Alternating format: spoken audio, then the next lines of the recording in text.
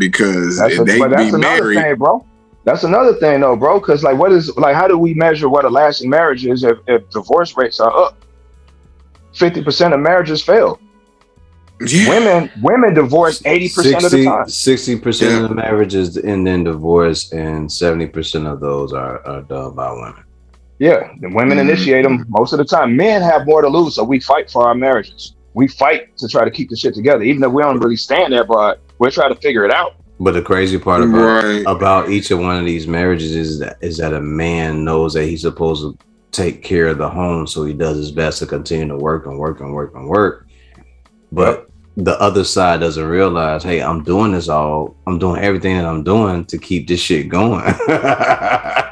I'm not doing this to not just be home, but I'm doing it because I want to make sure my family's taken care of. Yeah. I realize you guys like being in a home.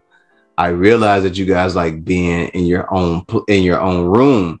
I realize that my wife likes a certain car. And I realize you guys like Comcast and all these other things. So I keep working to accrue and provide these things for you guys. But the other side is that someone is going, hey, you're not here enough.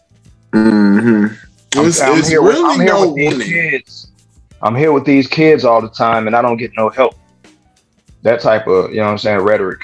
I mean, I think what it is also, it's a part of our social evolution where we're not ready to admit that we've kind of outgrown old conventions. It's like we're trying to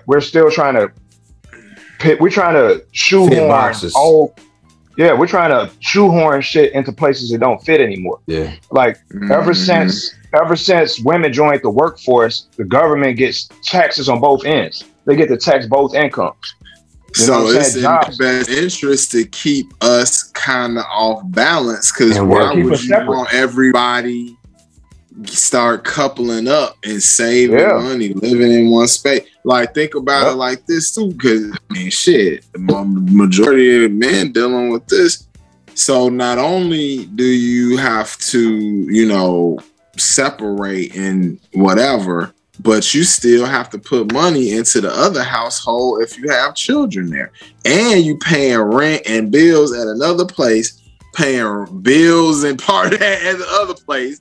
And then a woman paying shit on that too. So everybody's losing.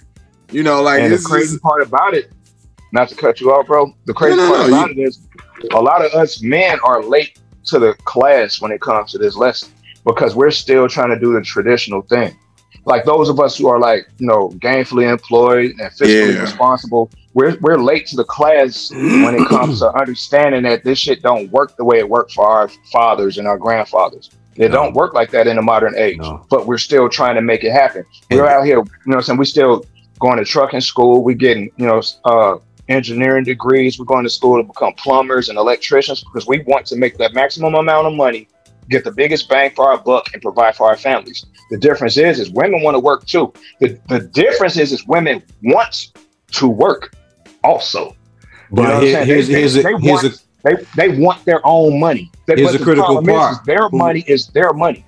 Correct. But here's the other critical part. While their money is their money, who's at home raising the children to keep the belief system going that we have? Nobody even sits at the table and eat dinner together anymore. Nobody's helping with homework anymore. So if I'm out working and she's out working, that means that the TV is babysitting the kids, and some other person at a youth program or something else, or at a school, is babysitting my kid, giving my kids information that I don't necessarily subscribe to. Yep. And then you can't even be 100% mad because you didn't take the reins of that situation completely as you should have. And